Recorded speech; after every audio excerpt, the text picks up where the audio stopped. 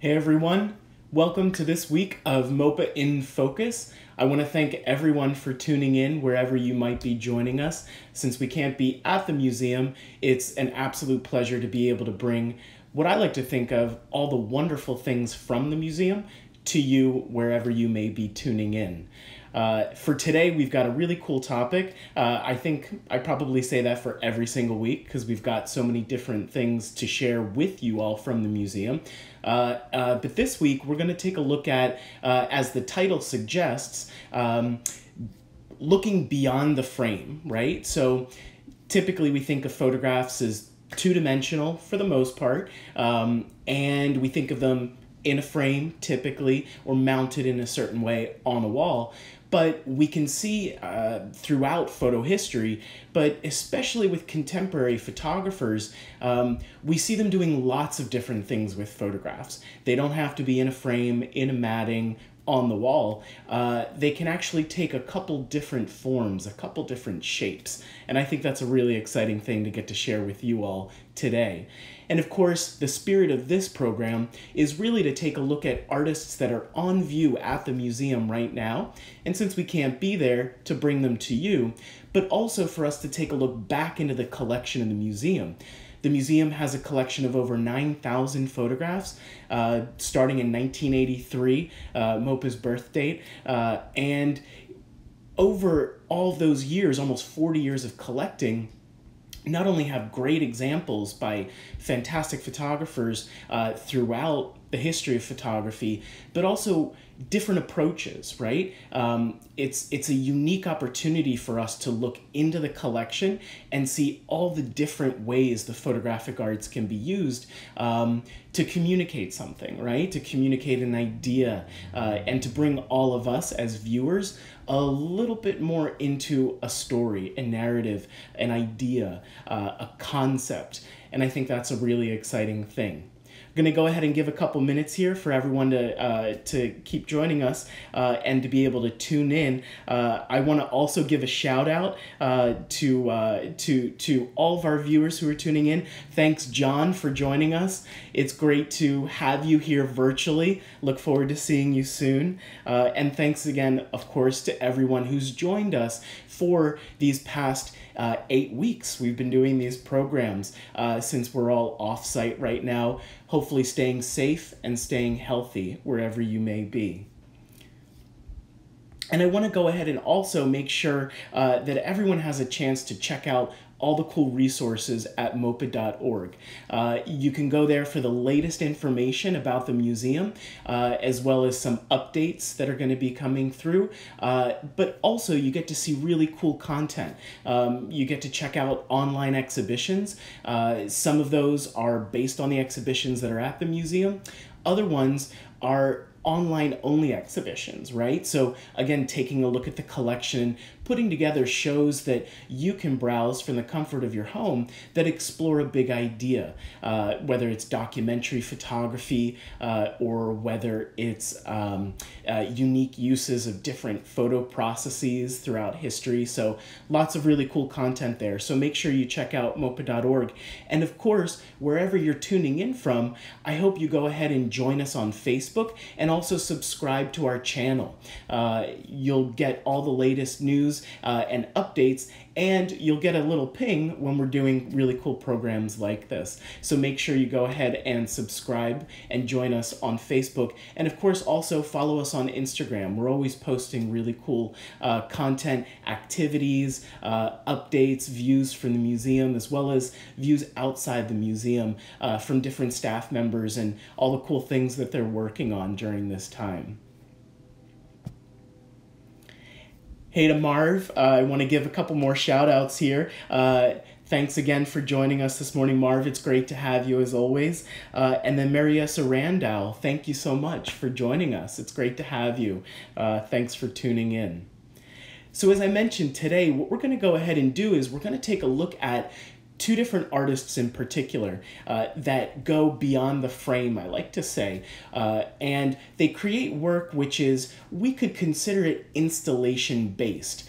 that's a really broad topic, a really broad concept, but I think it'll make a little more sense when we get into the two different artists. The first artist that really inspired us today is the artist Wang Ningde. And Wang Ningde creates work that is, we could call, certainly, installation based. I'm going to go ahead and pull up one of his images here. Wang Ningde is a contemporary Chinese photographer that's part of our current exhibition, Out of the Shadows, Contemporary Chinese Photography. He's one of 9 artists on view. And what's really special about this artist, within the show, there's lots of different ways that the artists have used photography, everything from large-scale camera obscura images to artists that work blending black and white photographs and calligraphy on paper. But this artist, we can really consider it installation-based because it has this really unique quality when you're viewing it in person. And I've got a little bit of video here, too, to share with you, which, because we can't be at the museum, hopefully gives you a little bit of a better idea of what the feeling and the mood that it creates when you're in the space to look at these images. So I'm going to go ahead and full screen this real quick so we can take a look at it, and you're probably noticing a couple things. We have this cloud, this beautiful image, vertical image, but you notice it almost looks like it's made up of all these tiny little boxes, almost like pixels. And there's a particular reason for that. And the reason is what we have here is we actually have, and I'm going to bring up a different image here, a close-up of this image.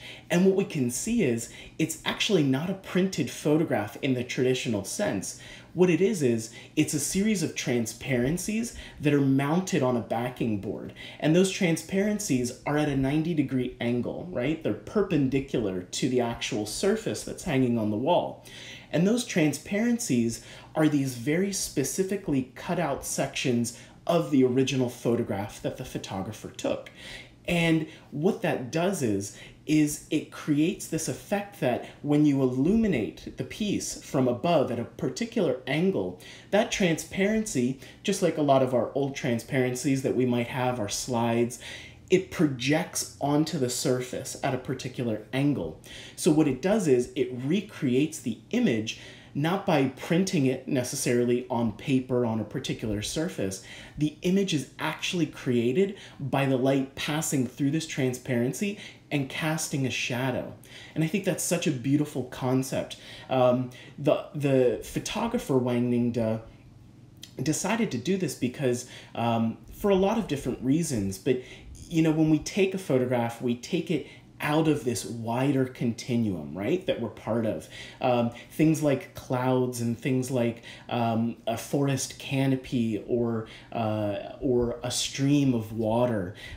Those things are constantly changing, right? They're constantly in motion. And when we take a photograph, it fixes it, right? Which a lot of times was the whole point of photography, right? We wanted to fix an image to have it for as long as we possibly could. But there's an interesting thing about being able to recreate some of that, I like to use the word ephemeral, right? It's this beautiful thing that's constantly changing and shifting over time. And so Wang Ningde's approach, right, his process is a way for us to get a little bit of that ephemeral nature of these subjects back in the image. These pieces are illuminated in a very specific way. They actually have their own light source that's mounted at a very particular angle to the piece, which helps with the projection of the image. But also, when you're in the space with these pieces, which are actually quite large, they're taller than most people are, as you move around the pieces, the shadows, the angle changes, and it's just such a wonderful experience. The transparencies don't necessarily move. They're pretty rigid, although that would be a pretty cool concept, actually, so I hope all of you give that a try. But again, it has this really unique nature to it when you're sort of moving around the piece, getting closer and getting farther away. And I think that's a really interesting thing, too, is that the nature of the image, what you feel and what you see, changes with your proximity to the piece. And so we can also think of that kind of tying back to that big idea of photo installation. What is it, it's not only about what the photograph is showing us and what it's communicating, but it's also inviting us to be participants in viewing it. And I think that's such a cool concept. So of course, like all of our programs in MOPA In Focus, I also like to take a step back and have us look at the collection in a particular, along this particular theme. And we'll get back to a little bit more of Wang Ning Does pieces towards the end here, and I've actually got a really cool video that shows us a little bit of a fly-through looking at the pieces. But when I was thinking about this topic of photo installation, it brought to mind an exhibition that we actually just had not too long ago at the museum, right before the Contemporary Chinese Photography Show, Out of the Shadows. And it was called The Stories They Tell, 100 Years of Photography. And that show was very special for lots of reasons, in the kinds of subjects that it looked at and the photographers that were represented in the show. But also it was really special because it was based solely on the collection of the museum. So we got to take this 100-year sort of snapshot looking at all the different ways photography not only has been used to explore topics over time, but also how all of those different things are represented in our collection. And so the artist that it really brought to mind is an artist named Susan Rankaitis. And Susan Rankaitis is a photo-based artist, contemporary photographer, and we can see actually right here in this image, an image of one of her pieces that was on view. And again, I think, a lot of times when people hear about MOPA or you think about a museum for photography and film, you think of typically photographs in a frame on the wall. And so what was really exciting about this show and to be able to feature Susan Rankaitis' piece is that we actually have this sculptural installation that has photographic elements to it. And so I'm going to go ahead and full screen it here so you can see just a little bit more. This is an image of the piece as it was installed. And you can see it's this sort of triangular shape that almost seems to float in space on this pedestal, and it's got a lot of really interesting details towards the bottom in its construction. But the closer you get to this piece, you start to see images, you start to see things that were actually printed on the metallic surface, and those were all printed using photographic processes. Susan Rankaitis is really interested in the, I like to call it the messy sort of beginning, right? The messy origins of photography. I think, as she puts it, the alchemy of photography. She's really fascinated with exploring scientific concepts photographically and in an artistic way. And so this piece here, when you get close to it, you actually see these images which almost look like strands of DNA or bits of microbes and molecules sort of floating around on the surface.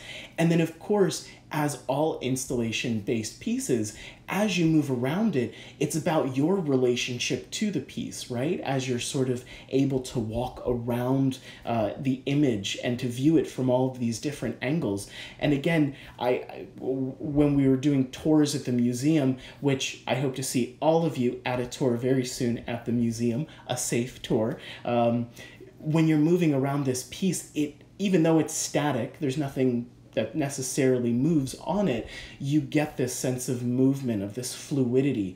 And again, the imagery that she uses, all of these different either photochemistry and then an enlarger, or photogram techniques, so coating it with a light-sensitive material, placing a negative or some sort of way to expose an image, and then creating the image on it and running it through a series of baths to be able to reveal the image for us. I think it's just such a fascinating way to be able to explore these topics.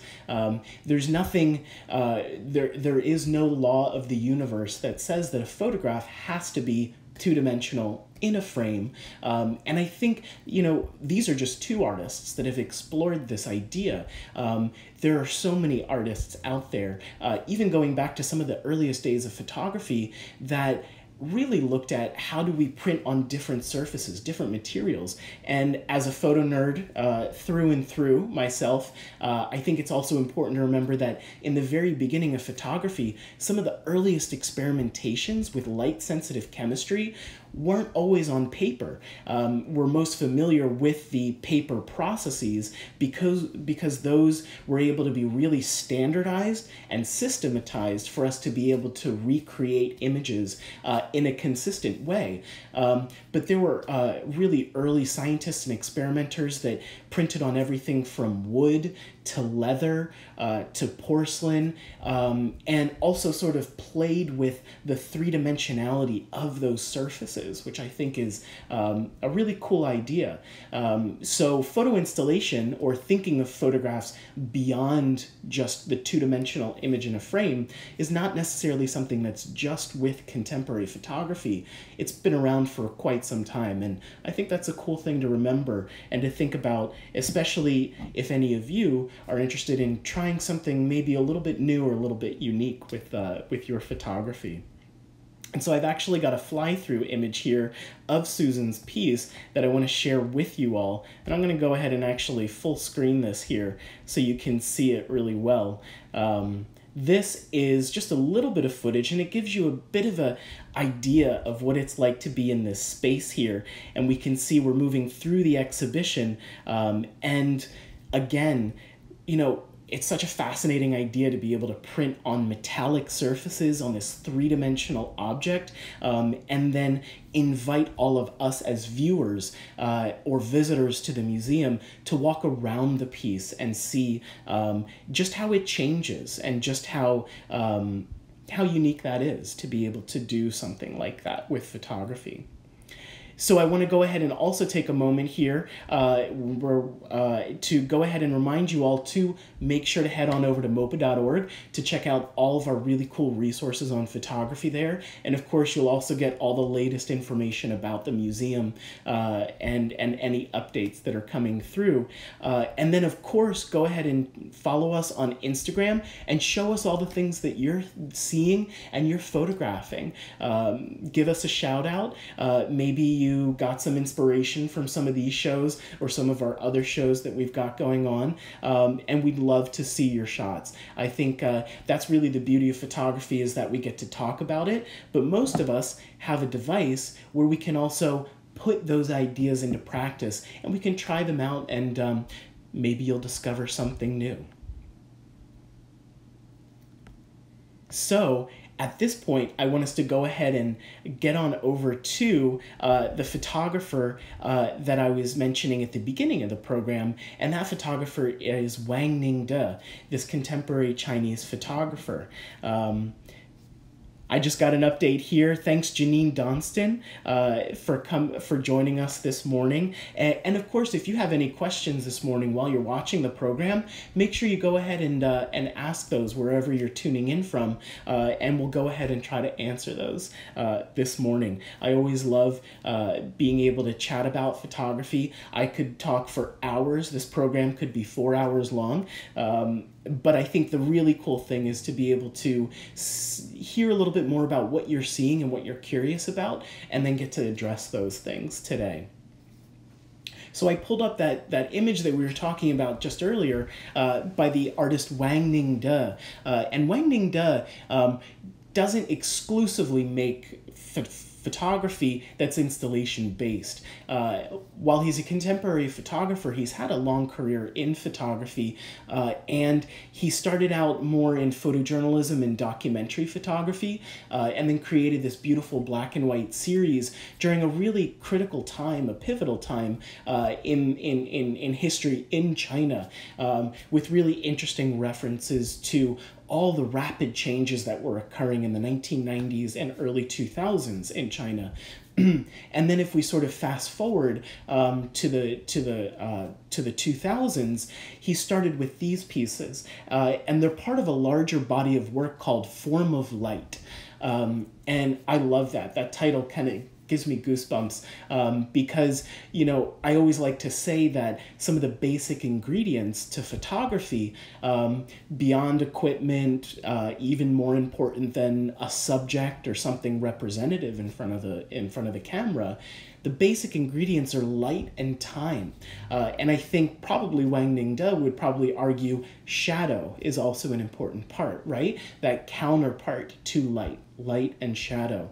And so in the series Form of Light, you know, asking that big question, how, you know, most images, all images are created, photographic images, in some reaction with light, whether it's the light reacting with our CCD chip that's built into our smartphone, or whether it's light reacting with photosensitive chemistry on metal, right? Maybe like Susan Rankitis.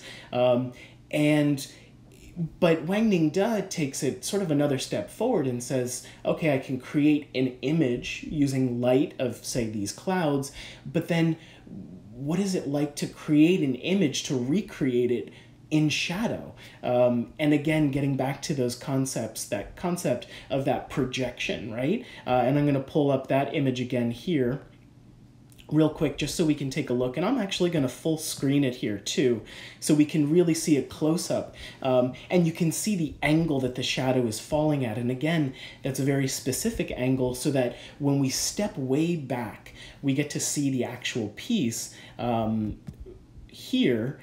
And this image, right, a canopy, sort of this wonderful thicket of forest.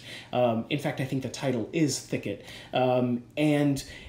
These trees, but then the closer we get, we notice that it's actually made up of all of these different small bits of transparency that recreate the image for the eye.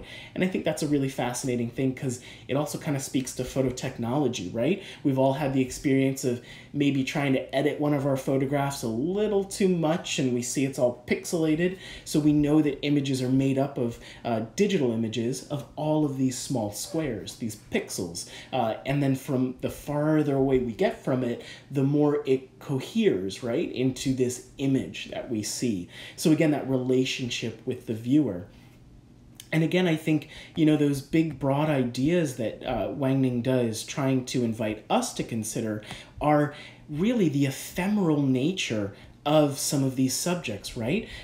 Here we have one that looks mostly black and white, and it's tree branches. And so they're all natural subjects in the images that we have at the museum. He's done a few of these series within this series that have featured portraits and people. But I think really that big concept of that he's engaging with, right? These things that are constantly changing and constantly fluid. And when we take a photograph, we're sort of taking it out of its context, right? We're arresting it, we're fixing it. But how do you create an image that imparts a little bit of that ephemeral nature back into the image? And what a beautiful way to do it than with this wonderful style of installation where you can have these transparencies projecting these shadows. Here's another image that I was able to pull up that shows the surface of water, right? And again, with the way these are illuminated in the museum, typically in the museum we have what we call the cans, right? Which are those fixed lights that we can kind of adjust and point to really highlight the works. These works actually came with their own specific lights that are mounted a bit closer to the piece, just above it, so that it throws the angle at just the right way. It casts that shadow at just the right way. So what's really fascinating is that if you were to turn off that light source and you were just to look at these pieces illuminated evenly from the front, it would actually look like a blank white canvas or a blank white background with all of these tiny dashes, right? And those are those transparencies that are jutting out at an angle. And so it's really fascinating. In fact, the first time I saw these pieces was when they had come into the museum and I popped downstairs with our exhibitions team and it was wild because it's just sort of this blank white surface with all these dashes. And then as you get closer and you move around it, you start to see those are the transparencies. And then once you illuminate it from just the right angle with just the right intensity of light, suddenly the image appears. And that is, again, such a magical thing. And really, I think, too, the beauty of working with something that's a bit more three-dimensional, a bit more beyond just your typical two-dimensional photograph. I've got a little bit of video here too that I want to go ahead and share with everyone that I'm going to roll on screen, where you can see not only the pieces that we were just talking about this morning, but then also we'll be able to pass a little bit closer. So there are the pieces, and then you can see in the upper corner, towards the top of the frame, those are those special light sources.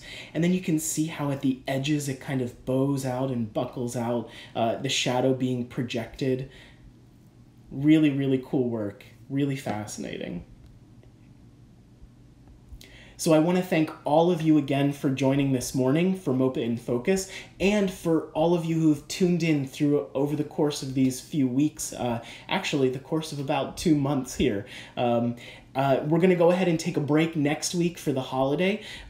So a big shout out on Memorial Day, and to honor all of our those in armed services who are no longer with us today, but made sure that we could all be here, which is a really special thing. So we're going to go ahead and we're going to take a break next week, but make sure you stay tuned. Check out all of our content at mopa.org, of course. And then also make sure you follow us on Instagram, Twitter, and join us on Facebook, because even though we're taking a break next week from this show, there's going to be a lot of really cool stuff coming out and to check out. So I hope to see you all there. And of course, I hope to see all of you again for another program. In the meantime, stay safe, stay healthy, and we look forward to the next program. And for another MOPA In Focus. Take care, everyone.